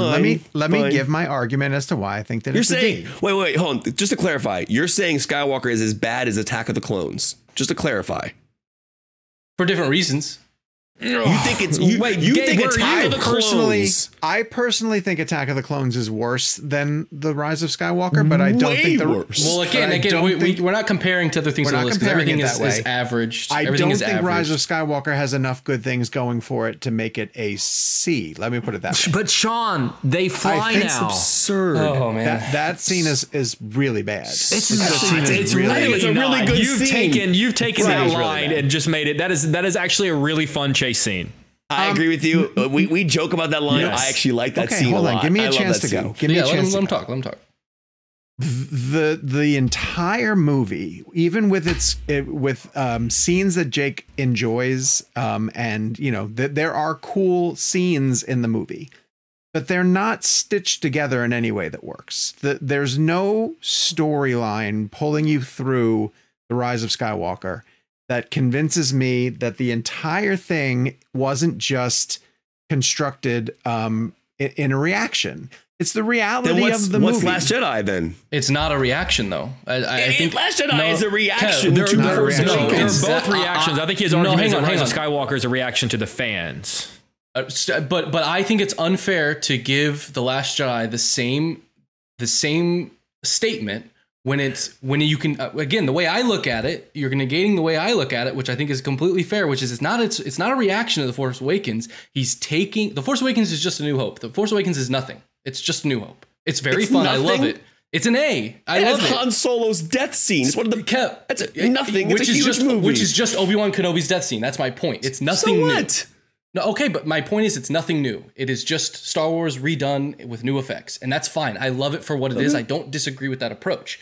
The Last Jedi is not a reaction to that. Last Jedi says, "What if we take that and now we let it grow? We do something new." But we're on to Rise of Skywalker. Hang on. But then now the point to this is the Rise of Skywalker is just a reaction to people not liking that. Like it's just that is a reaction. I don't think it's fair to say The Last Jedi is a reaction. I think it was trying to take a step in a different direction.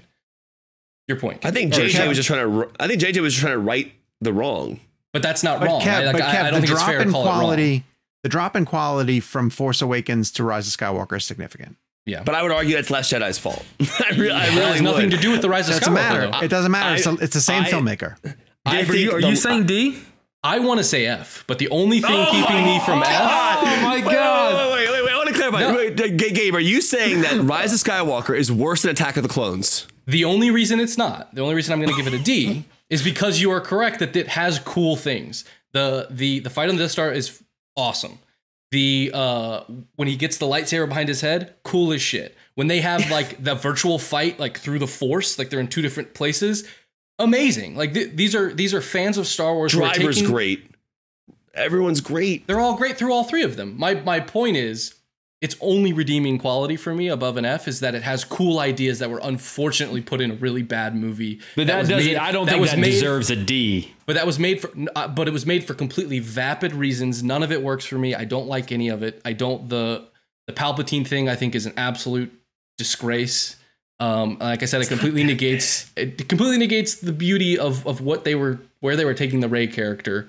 So for me, it's a D. For me, it's absolutely a D. And I said the only redeeming quality is that it does really cool stuff. Like I'm upset that I have to watch that movie in order to see those cool things. Like that's where I'm at. Yeah, I can't tell you how much I hate Rey as a Palpatine. You guys said B? Yeah. I mean, this is a galaxy that's supposed to be filled with, enormous plot threads and potential, and she's the descendant of the villain from the first one. Like it couldn't be more lazy. It couldn't be more disappointing. I never thought I'd miss the Marvel tier days. This movie was made. It's just there's nothing. There's the movie was made for. There's no heart in it. Like it's just. It's just someone went to reddit.com and then they wrote a movie. Like that's if we were in the trading business, I would give A New Hope an S to move Jedi to a C to move Skywalker to a B. I know we can't do that, but I would be okay with that. No, we have to be honest. We have to be honest. I'm not trying to pull it down. Like I said, coming into today, I was like, do I have to defend giving it an F? I thought I was going to give it an F. And then but you guys C mentioned the cool. It is. It absolutely is too high. But Last Jedi is a B. You're talking about too high. That Last Jedi is not a B at all. It's a C. Let's keep it moving. The Jake's just silent. Mandalorian. That's an A. That's an A. Yeah. There are S episodes. Agreed. Yeah. But there are also like C episodes. Let me know what you guys think of this. I feel like we need to do this with TV shows. The Marvel stuff has kind of been like one shots. We haven't really had only come back. Season. When the next Mandalorian season, when we review it, I figure we'll come back and we'll see if it adjusts. Yeah. If we're this makes the series. Mando could go to an S. Yeah. It could. I mean, the Luke Skywalker scene in Mando And oh my God, that entire Ahsoka sequence in the forest. Yeah. Dude, and the second season. Grogu's a terrific season. Man, Grogu's a terrific introduction to the series. All right, Timothy Oliphant. I mean, I love Timothy Oliphant. It's great. Yeah. It's great. And I'm sorry we're going through this quickly, but we have talked about Mandalorian recently, and we'll continue to talk about it. But Mando should not be that close to Last Jedi, but the Bad Batch. Did anyone make it through the Bad Batch? I watched Bad Batch, and you watched all of it? Yeah, I watched all of it, and I'll be generous and say it's a C. C? Okay. Yeah, it's a C. All right. Let us know in the comments if you've seen it. The rest of us have not. So send in your opinions. And Boba Fett. This will be an interesting one. Boba Fett's where do you guys want to see? I would say Boba Fett's a D. A D? Yeah. And the reason I would say that is because Kevin, almost in the same way that like how you describe I'm going to say C. Sorry, I'm just going to place this. And the Darth Vader scene is how I feel about Boba Fett and those 2 episodes that are basically Mando. Like those episodes are fantastic, but that's not fair because it has nothing to do with Boba Fett. I thought the Boba Fett stuff was unbearably boring. It made me want to claw my eyes out. I never thought there would be a moment where there's a TV show about Boba Fett and I had to force myself to sit down and watch it. Like I actually, I'm going to wake up early tomorrow morning and watch Obi-Wan. With Boba Fett, it would be like 5 or 6 days after. I think at one point I even got 2 episodes behind where I was like, oh God, I got to sit down and watch Boba Fett. Like that's that should not be. I just thought it was unbearably boring. As cool as the character Boba Fett is, I think this is unfortunately a situation where that character is cool because it's a side character. Like, and I have no problem building off of characters but Mandalorian to me is like a great way to expand aspects of Star Wars. Boba Fett, I don't know. At the end of the day, I love Boba Fett in the trilogy, in the Star Wars films, but I don't know that it warranted a series. And I get, see, here's the thing. Boba Fett's kind of like that thing, like it's like fandom. Everyone loves Boba Fett. Boba Fett's one of the best characters in Star Wars.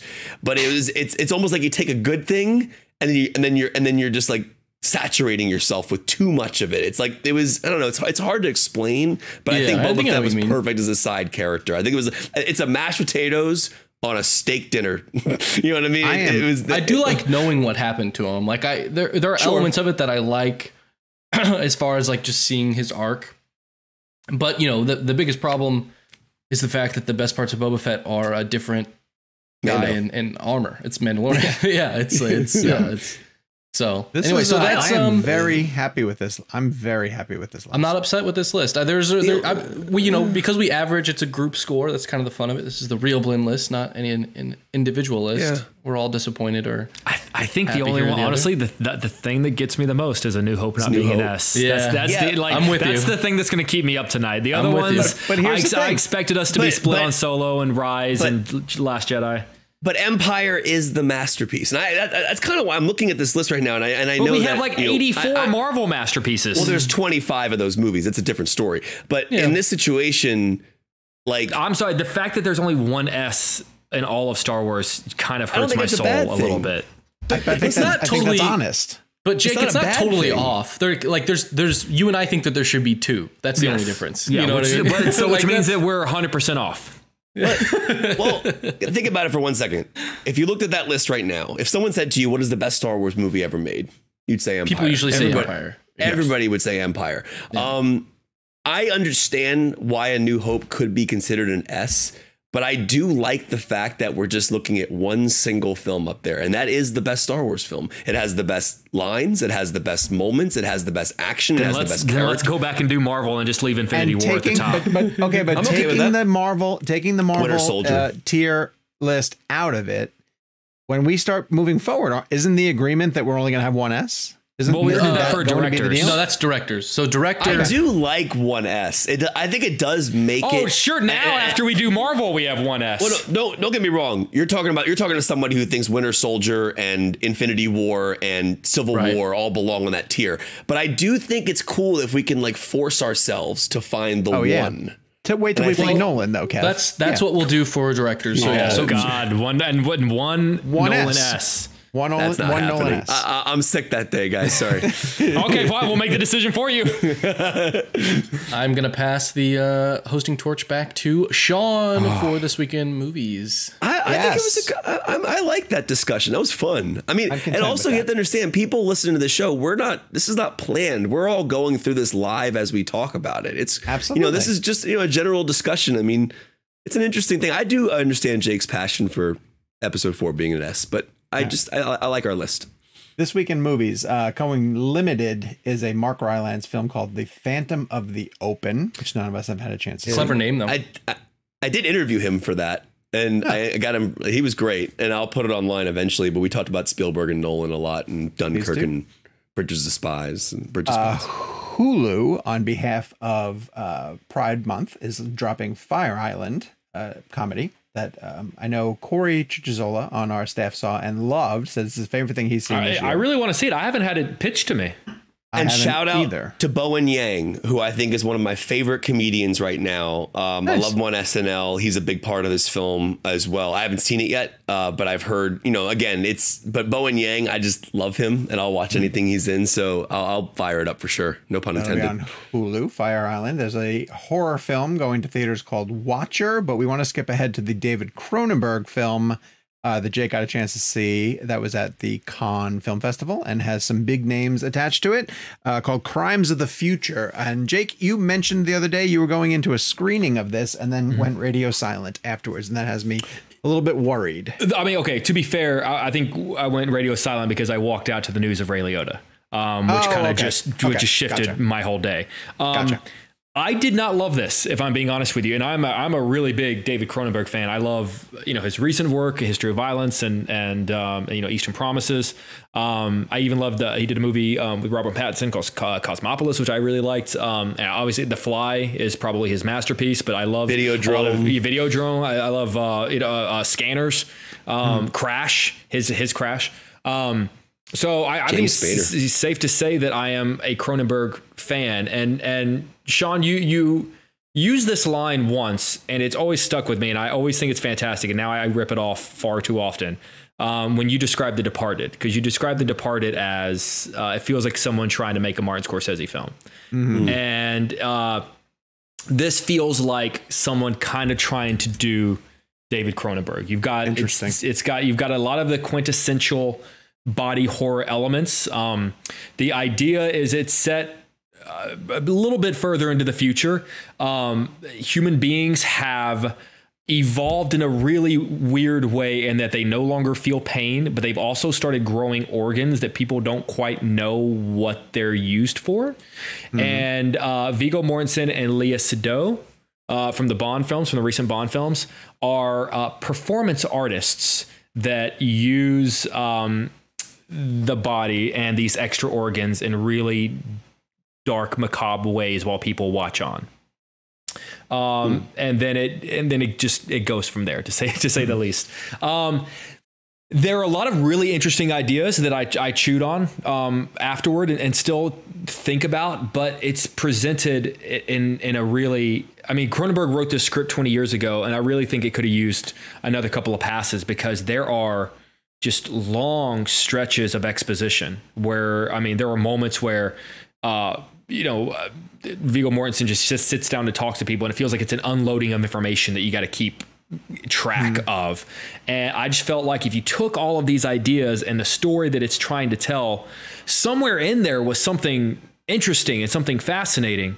But with the final product of what we get, just honestly, for a movie that is as gory and like body horror horrific as it is, and it's got all those quintessential very bloody Cronenberg elements, I was far more bored than I felt like I should have been. I know leading into the film at the Cannes Film Festival, there were all these conversations. Oh man, it's going to yield walkouts. Oh my God, people aren't going to be able to handle it. They're going to be covering their eyes. And the only moment I thought about walking out is just because of how bored I was.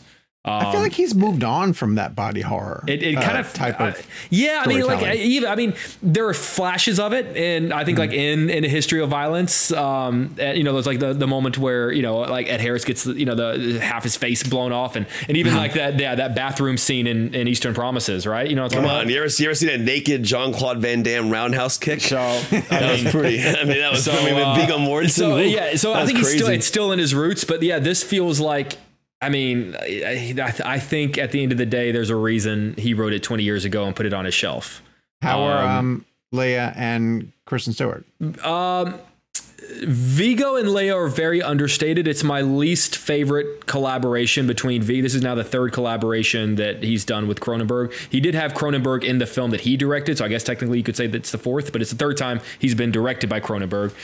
He and Leia are more like share most of the screen time paired together. Very understated. Wasn't he in Dangerous Method? I think he was in Dangerous Method with Keira Knightley. Oh, is that Cronenberg? Yeah. Okay, yeah.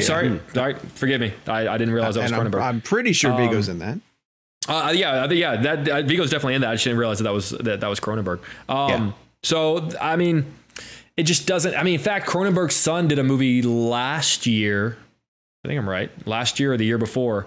That was felt like far more of a good Cronenberg movie. But at the end of the day, just this one didn't work for me, which is a disappointment because I feel like we're not getting that many Cronenberg movies these days. All right. Jake mentioned he coming out of that screening and hearing the news about Ray Liotta, which forced us to pivot our blend game. Well, not forced us. I mean, we wanted to pay tribute to the man. And play hashtag Ray Liotta blend as a result of this. And one of the things that we tend to do when somebody has a choice that is, probably an obvious choice for all of us is to discard it. And so we took Goodfellas off the board, knowing that it's, a masterpiece that he's a part of and is largely considered great because he's so good in it, in addition to De Niro and Pesci and obviously the work of Martin Scorsese. So I went with that film off the board. I went with Copland. And I just think that Copland is such a good film from Mangold, isn't it? Yeah. Oh my God. James Mangold, early James Mangold, that got a lot of credit for Sylvester Stallone playing against type. But then I think that overshadowed the amount of really good work that was being done by everybody else in it, including Ray Liotta and Harvey Keitel. And I think it speaks a lot to a really interesting concept that is really, really accurate based on a number of fiction books that I've read, but also a lot of nonfiction books about how often off-duty police officers use their influence in the smaller towns that they live in, because it's a little bit that phrase of don't eat where you shit kind of thing, like they keep their business separate from their personal lives. But then when they're in their personal lives and they're back home, that they are being the sort of power hungry, abusers that they think they're allowed to be because they're the law, essentially, that they get away with a lot. And that the more Stallone as the small town sheriff learns about the thing that these guys are doing and the way that they're abusing their powers, he starts to stick his nose into it. And gets, these characters played by Liotta and Keitel, they look down on him because they figure they're the big city cops and he's a bit of the stooge. And all of it is done so well because Mangold is a much better filmmaker than people knew at the time. He was still relatively young and still sort of figuring out. Wasn't there, I don't mean to divert it, but wasn't there, at least they tried to make Oscar conversation for Stallone at that time? Wasn't this sort of meant to be a Stallone Oscar vehicle? Was it just not received, or what happened there? I don't remember exactly what happened. You're right. It absolutely was thought to be that much of a diversion for him, away from, because by that point he was doing full on, action films essentially. And this was way more of a smaller character drama essentially.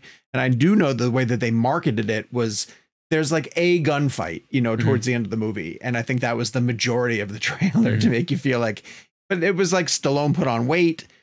He played a guy who was hearing impaired in one ear.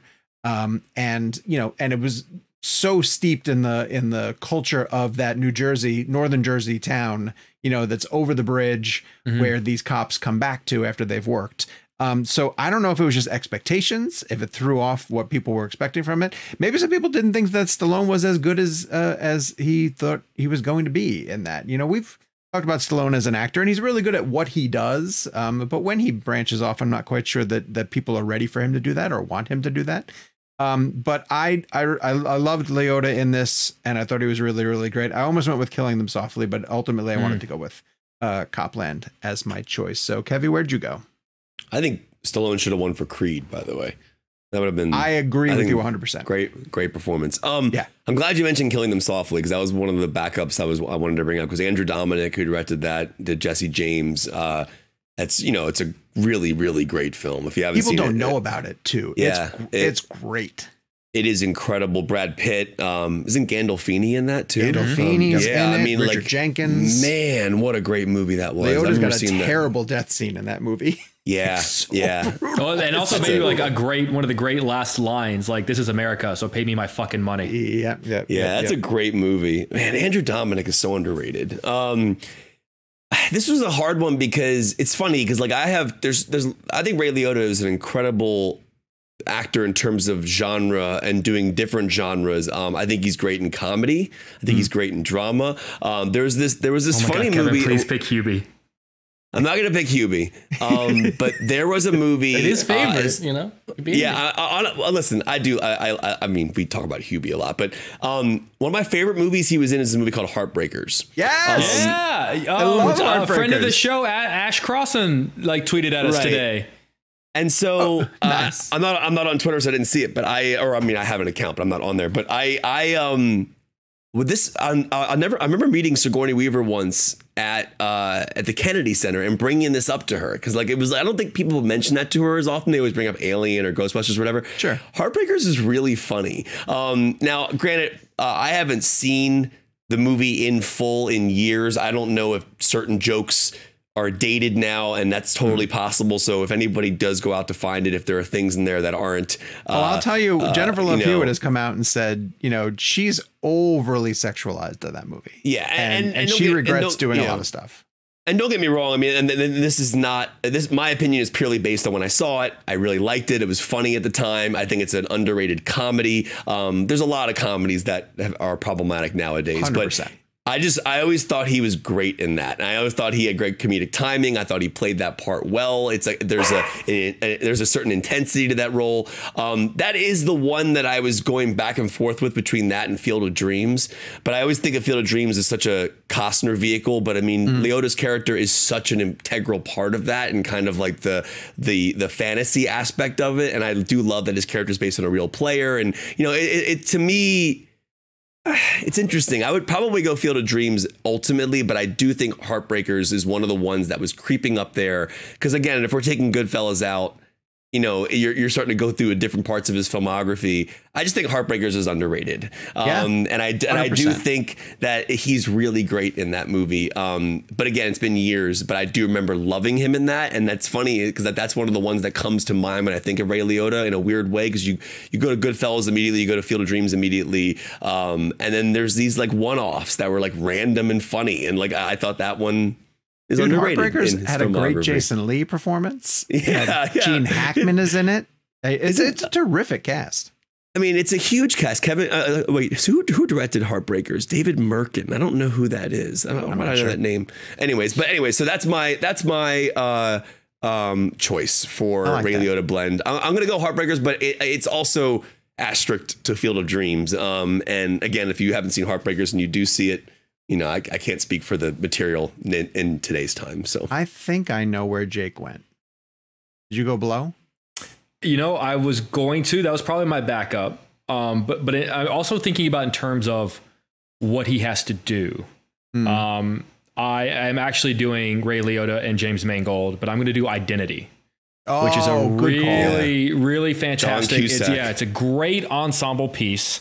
If you don't know the film, if you've never seen it, do yourself a favor and watch it without looking it up. It's basically this idea that a storm brings together all of these strangers in a seedy motel, and they all have a strange connection that they're unaware of, that we don't really find out what it is until the end.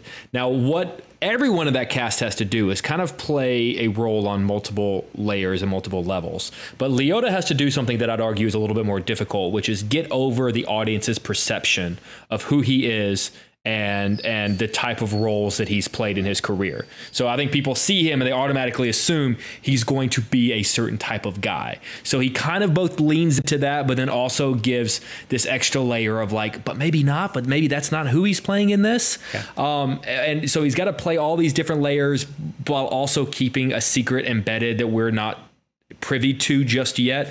So I think what is asked of him, he takes it and runs with it in a cast full of people who do. I mean, John Hawkes is fantastic in it. It's just a really, really great cast of people. It reminds me a bit of Bad Times at the El Royale.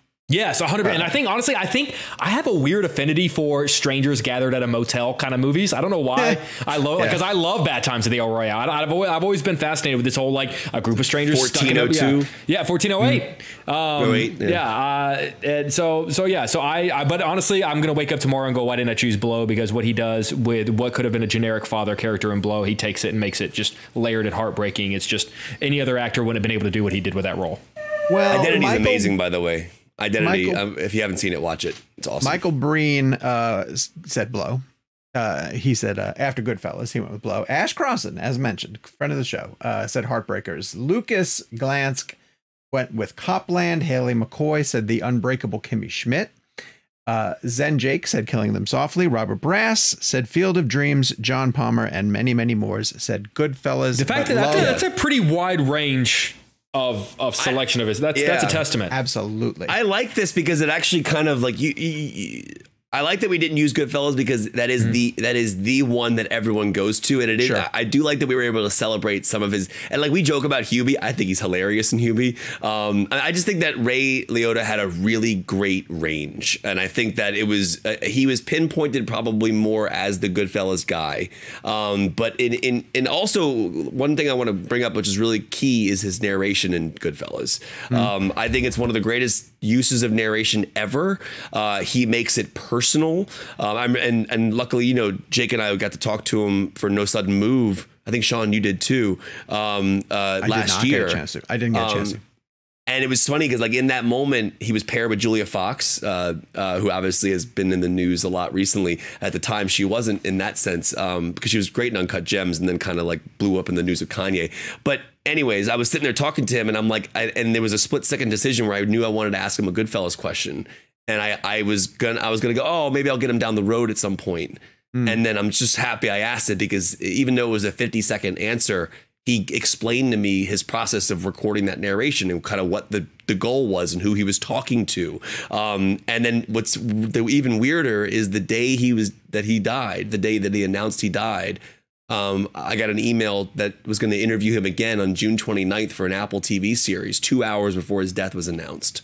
It's just a really strange thing, but I'm just thankful that I was still able to ask him a Goodfellas question at some point. Because I never gotten him before, and that was the only time I will ever have spoken to him. So last week we were going to do hashtag Jennifer Connelly blend because of her appearance in Top Gun Maverick. We pushed it back because of Ray Liotta, so we're going to bring her back for next week. So play along on social media using hashtag Jennifer Connelly blend, or let us know your pick via email, ReelBlend@cinemablend.com. Drop us a review on Apple Podcasts and leave us a star rating on Spotify. It helps the show grow. And we said this all the time earlier, but the best way for you guys to help us grow the show is to tell your movie-loving friends that you enjoy listening to ReelBlend with new episodes that drop on Friday. The next premium episode coming to your podcast services on Monday is going to be the IMDb game, which I hate so much, but because there's no actual skill involved. There is no strategy to it. Sooner or later, Gabe, we got to go back to the box office game. That was a really good time, and I think you and I were the only ones who played it. So is that in the hopper? Box office game? I liked the trivia. You mean the taglines? I like the trivia game. No, not taglines. The box office game, because now I play that box office game on a daily basis. Oh, we all played that. We all played that together. We all played that one. Oh, okay. We only played taglines. Gotcha. All right. So anyway, we'll be back on premium game, taglines. Premium episode IMDb game. Listeners can follow us at Jake's Takes, at Kevin McCarthy TV, at Sean_O'Connell, at Gabe Kovach, and the show is at ReelBlend. And because we've been told that it's not yet a no, I'm going to say Elvis. Talk to you guys next week. You're saying this chance. Elvis.